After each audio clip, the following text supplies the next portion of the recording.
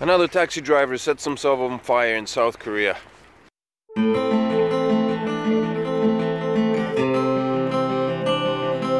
Welcome back to another Walk and Talk. I'm your host, Crypto Father.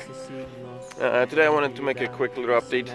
I didn't bring my Osmo today, which is why the camera is so shaky. I completely forgot about it. Just yesterday I read a post by Korea Herald that another taxi driver set himself on fire and died as a result, was what the headline said.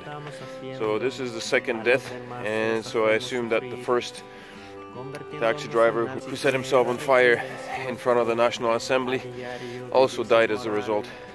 The Korea Herald reported that this is as a result of Kakao trying to roll out a carpooling service, which I wasn't really aware of. I assumed that it was because of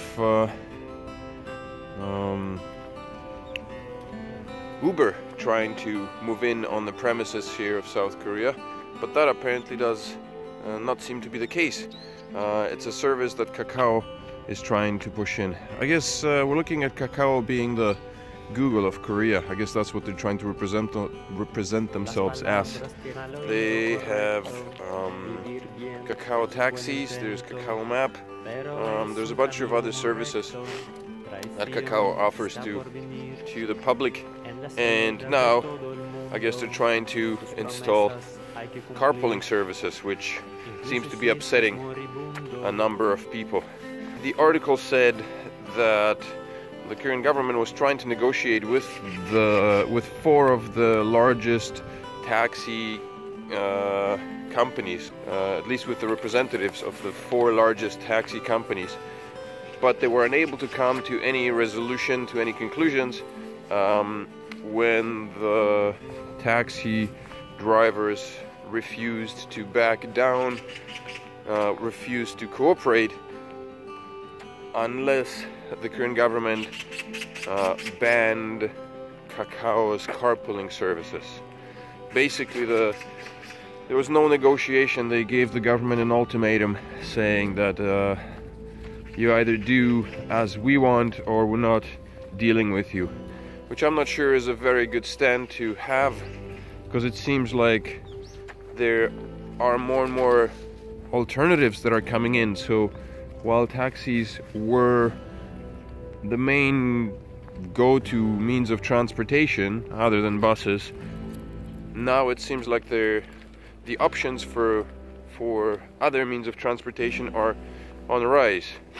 But now I guess if Kakao has its own service, and if in addition to that Uber comes in, that would mean that there would be three different types of transportation services: taxis, Uber, and Kakao.